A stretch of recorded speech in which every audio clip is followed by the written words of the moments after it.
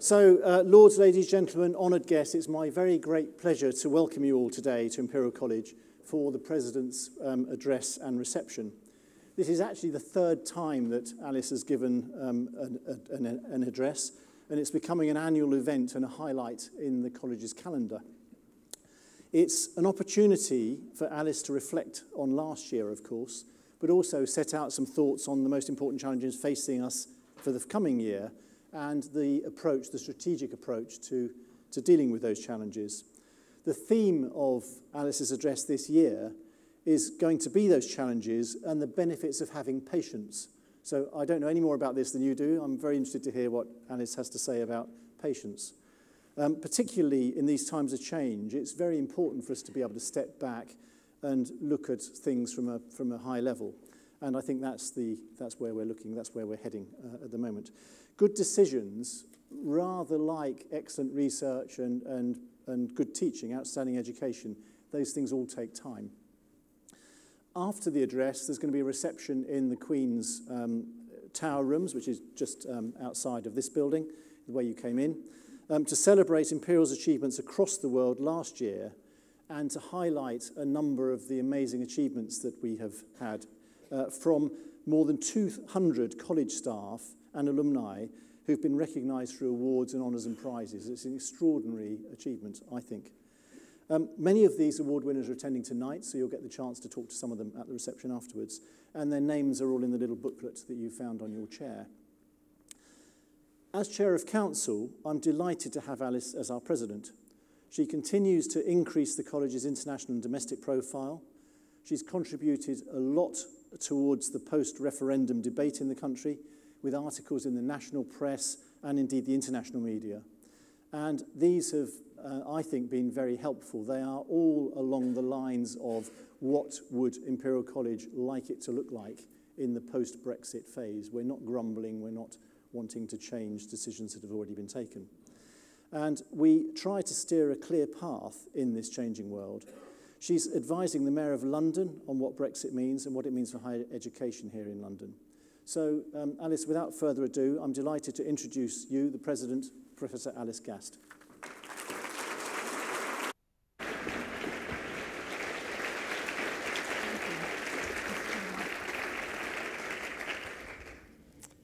Thank you very much, Philip.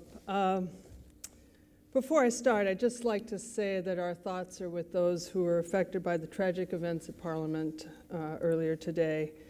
And just to say that we will not let acts of violence prevent us from our important work. I'm very glad that we have the chance to come together as a community and to celebrate the successes you've seen on the screen this evening. And I think celebrating those successes and pursuing our work is more important than ever. So thank you all for being here. We do gather this afternoon to celebrate and pay tribute to some of our friends, alumni and colleagues who have received external honors this year. And the honors, as you've seen, range from national honors bestowed by Her Majesty the Queen to Fellowship of the Royal Society, medals, prizes, honorary degrees, best papers, and entrepreneurial prizes. I note particularly Professor Tom Kibble's posthumous recognition with the Institute of Physics Isaac Newton Medal, and I welcome his family here tonight. Congratulations to you all. You inspire us. Since moving to London, I've become quite a fan of making and drinking tea.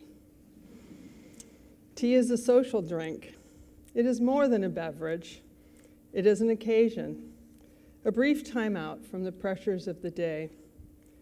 Many moments in life require time to sit down, take stock, and talk to someone or think about something. These times call for a cup of tea. It takes time to make proper tea. There is the ritual of filling and turning on the kettle, waiting for the boiling that seems so robust in a proper British kettle, preparing the tea, letting it steep, and letting it cool before drinking it. Having tea forces me to slow down. It reminds me of the importance of patience. I am not a patient person. The next challenge to find a solution to get done the many things on my to-do list. We are now a couple of years into the college strategy bit in these years, and today we are launching a new website to celebrate our actions, to assess our progress, and review our work in the context of the strategy. The world looks very different now than it did in 2015. Our strategy has evolved because of this, and that is good. In a world where information is at our fingertips, where news is instant and communication rapid, we have become accustomed to thinking and acting quickly. We have forgotten the value and the necessity of patience. When I first decided to talk about patience in this address, I had no idea how much anxiety would be created by the rapid and poorly thought out decisions affecting the world on a daily basis, not to mention the tragic events such as the one today. We have witnessed astounding things: weakened judicial rulings, hate crimes, missile tests, and divisive words uttered, retracted, and promulgated once again. The past year of unexpected political events and the by uncertain patient. How will we navigate what is ahead? Much of the discussion around Brexit is focused on short-term issues, yet there are many complicated things to be negotiated, and we understand that these negotiations will take time. We need to, and we are, trying as hard as we can to take a long view on Brexit and on the many other things going on. There are, however, some things we must be proactive about. We need to know, right now, that Imperial colleagues who are EU citizens today to stay. And we will do our best to let our European colleagues know just how much we want them to stay. And I think we should all let them know.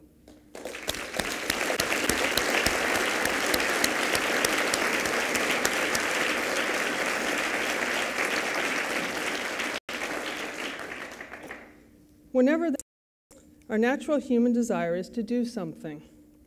While we all should be trying to do the right thing, to help out and make our values clear, it seems to me that we also need to try our best to be patient. We sometimes need to step back. Just as there is a time for action, so too is there a time for assessment and reflection.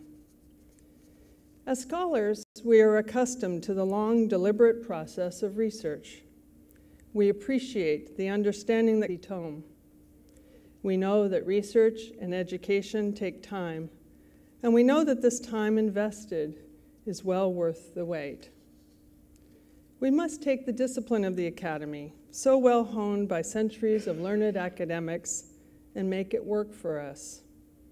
We must make it work in a world where we are conditioned to seize opportunities, to file a patent, answer a tweet, or to catch an airplane. These times require patience. I want to share my thoughts on 5 areas where I think patience is important for Imperial. The first 2 are at the heart of our mission, research and teaching.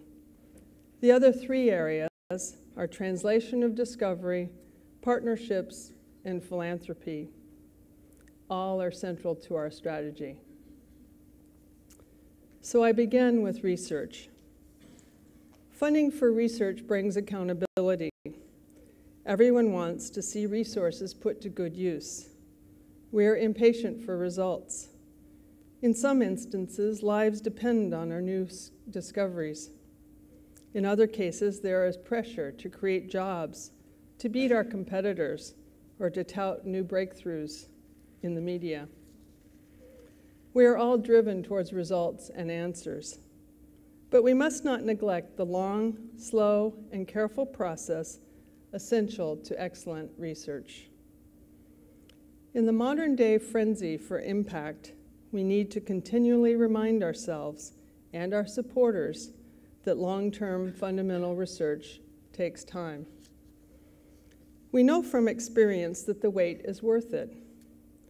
Think of some of the incredible breakthroughs that have happened after years, decades even, of hard work and patience. Like Professor Steve Bloom's pioneering discovery of several gut hormones and their influence on appetite regulation and their role as neurotransmitters. His research since the 1980s led to appetite reduction therapies brought to society through 2 spin-out companies. Initial tests show that people consume fewer calories when they eat a meal after taking the hormones. He is now working on an EU-funded project with Professor Chris Tumazu on a microchip to recognize and process signatures of appetite, mimic instructions to the brain, and reduce the urge to eat. These revolutionary advances came some 30 years after the initial discovery. Supporting new, risky, groundbreaking research is a priority for Imperial. It was the reason we established the Excellence Fund for Frontier Research. These programs will take time, courage, and fortitude to be successful, but we hope that government, foundations, and philanthropists will take note, and they will follow our example by adding their support. It is critically important to support hard research that takes time. We must make the case for looking to the long term with regard to research, and we must not rush forward with research solely driven by short-term needs and problems.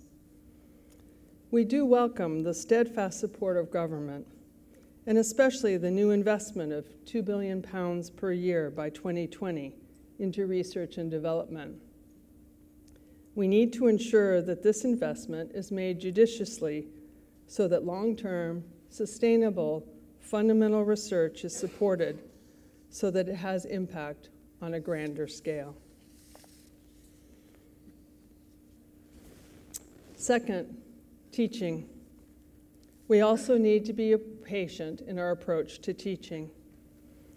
We're passionate about teaching students. Education is at the heart of Imperial, and we have generations of stellar alumni who make us very proud of what we do. When I visit our alumni and we talk about their time here, I am struck by how little the essence of an Imperial education has changed. We still have extremely rigorous courses that inspire our students to learn, to think, and to dig deeply into themselves to master the concepts. This is the mark of an Imperial education. Yet we know that students today are very different than students from the decades past. And we know that the world they will work in has changed significantly.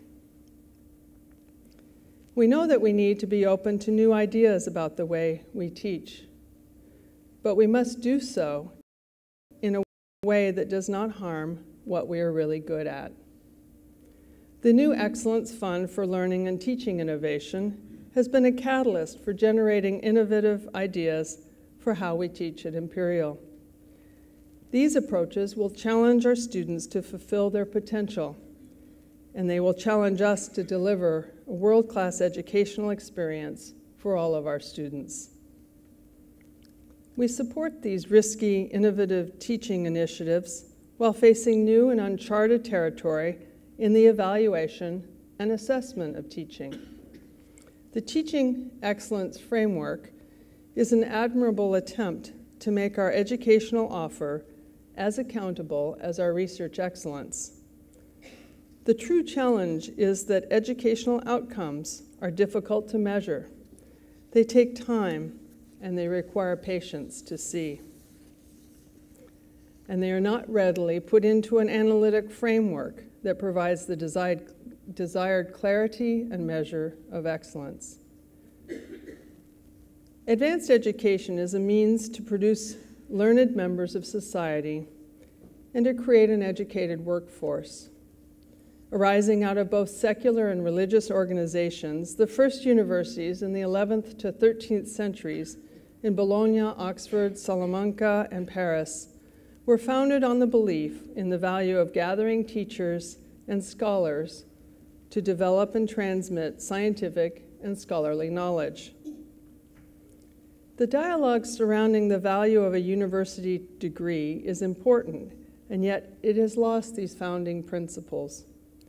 Today, too often, it is reduced to a discussion of salary, job placement, or a snapshot of student opinion in a survey. There is much more value to our society from our system of higher education than we commonly realize. It is hard to imagine where the world would be without the millions of university graduates contributing to society as a whole. How can we measure the value of an educated citizenry? How can we appreciate the lives well lived and the communities that thrive thanks to experiences gained in the formative years in university? We must make the case for looking to the long term with regard to education and not rushing forward with teaching metrics solely driven by short-term measurements.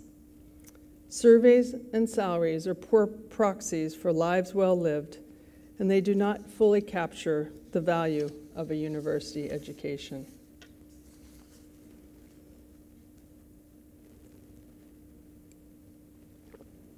So third, translation of discovery. Perhaps nowhere are we more impatient these days than when we invest in entrepreneurial activities. The promise of a new invention gets everyone excited, from the inventor to the investor to the media. Sometimes that promise is still a long way from certitude, and it may take years to come to fruition. Expectations can get out of hand, and the resulting disappointment may increase risk aversion and produce more timid investments in the future. The government's green paper on building an industrial strategy rightly looks to universities for the research that will bring innovation, and it considers how to better translate discovery into commercial enterprise. But we must take care to protect and support those ideas having great societal but little short-term economic impact. We need to provide patient capital and invest in ideas that take longer to develop. I personally believe that it is not government's role to drive innovation. It is something that universities and private enterprise can do best. Government's role is to create and nurture an environment that supports small enterprises and entrepreneurs. I think that we need appropriate tax incentives for startups and small, rapidly growing enterprises, and we need those with a good idea to be able to find space, patient capital, and an environment.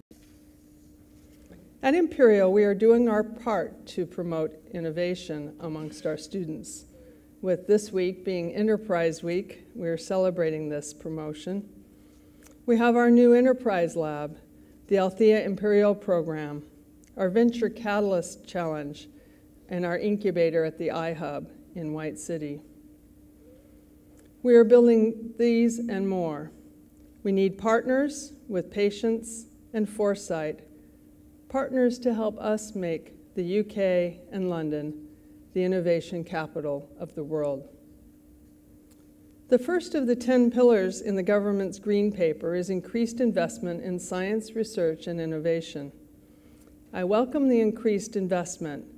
However, the emphasis is on the commercialization of the UK science base, and it is critically important that the expectations behind it are realistic. We must make the case for looking to the long term with regard to innovation and entrepreneurial activities. Misplaced expectations can do more harm than good, and patience is essential when seeking truly game-changing societal benefit. So number 4, partnership. Imperial College London excels at collaboration and excellence. This is more important than ever as the UK negotiates a relationship with Europe, and we strive to maintain our strong partnerships there. We have invested in seed funds for collaborations with MIT and with European colleagues. We will do more of this, and we would like to convince others to support this type of sharing.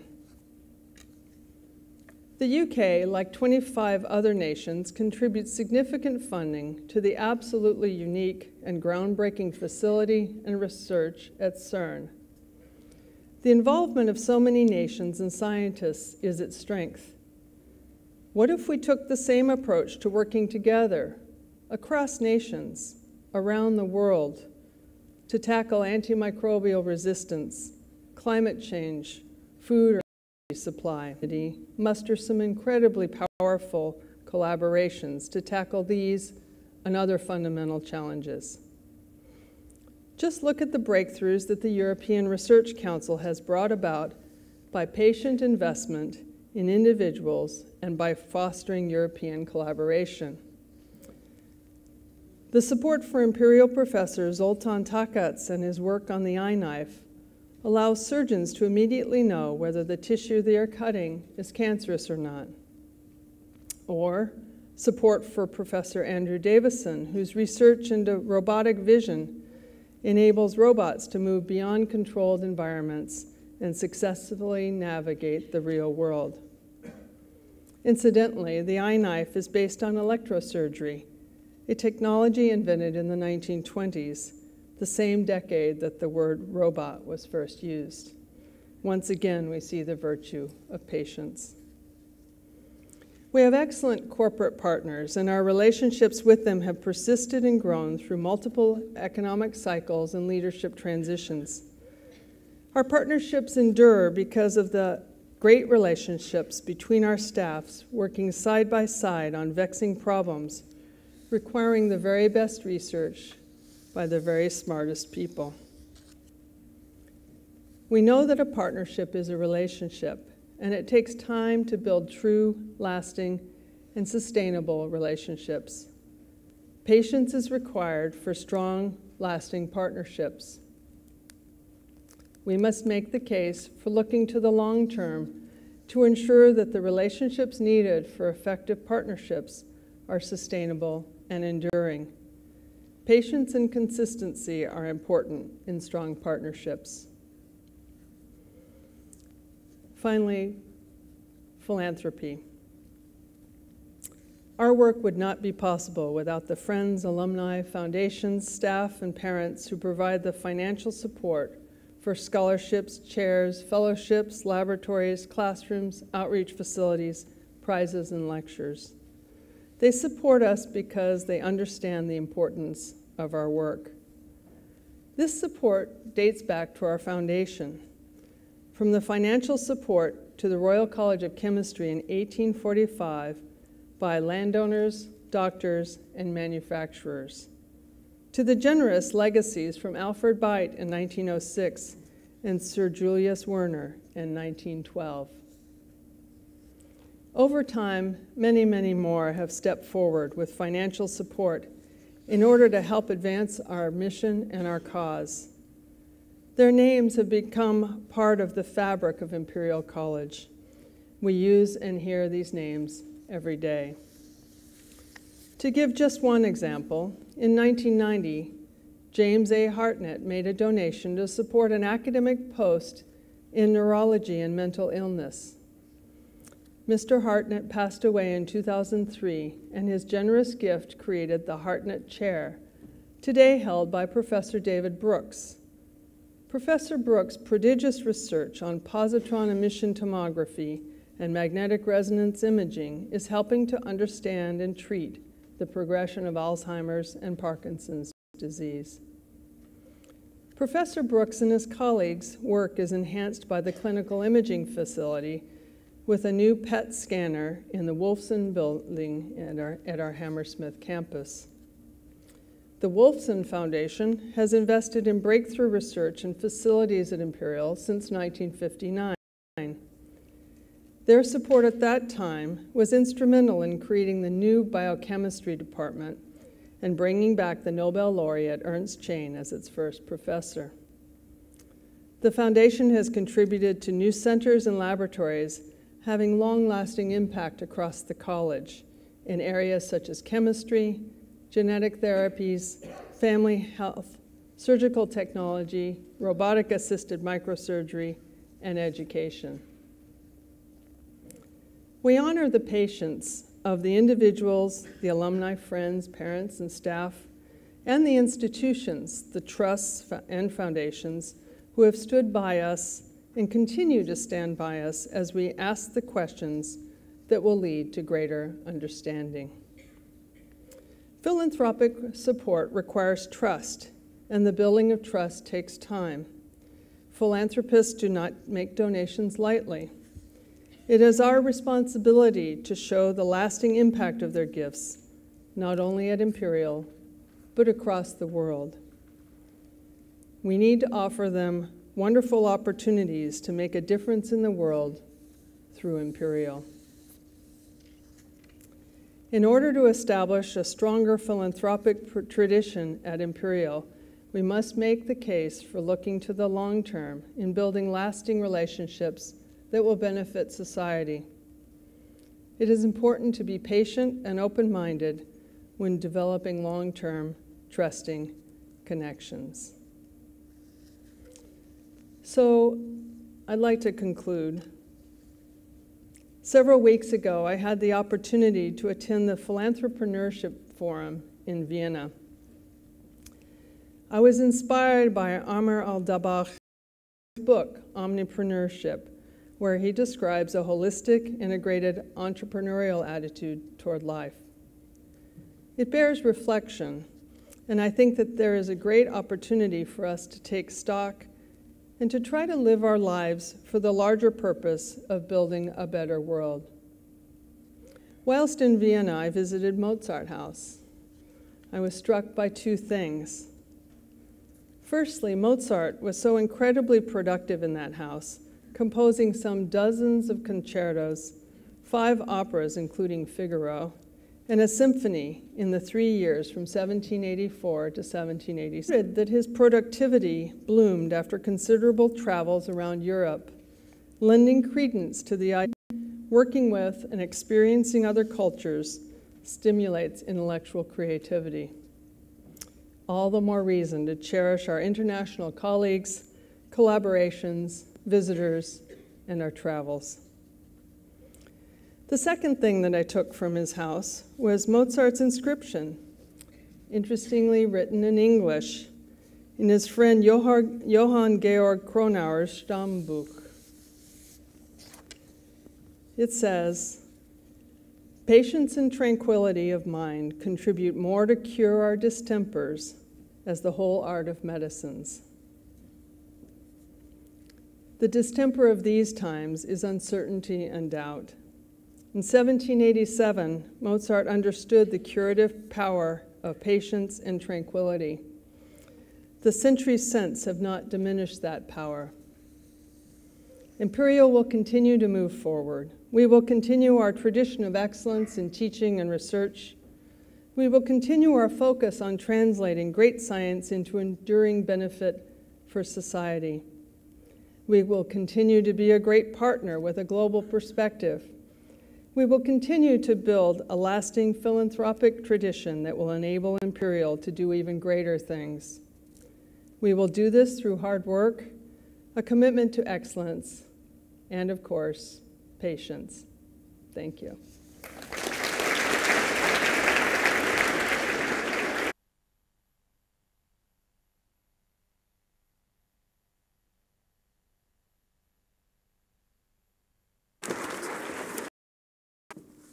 Before we move across to the reception, I would just like to say a few words of thanks.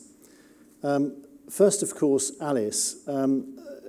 When I got the briefing for today about patience, I was a tiny bit bemused, but I did hear you at the beginning admit that it wasn't your highest virtue. But what you then went on to explain was that taking a long-term view necessarily requires patience, and you did that very eloquently. And Alice, I thank you for a fascinating and thought-provoking address. Thank you.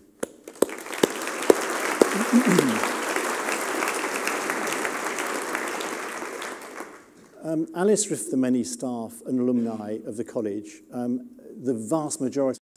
But in the room tonight and some beyond are those who we are celebrating for their dedication and for their achievements, those who have won all those awards. So a very big thank you to all of you.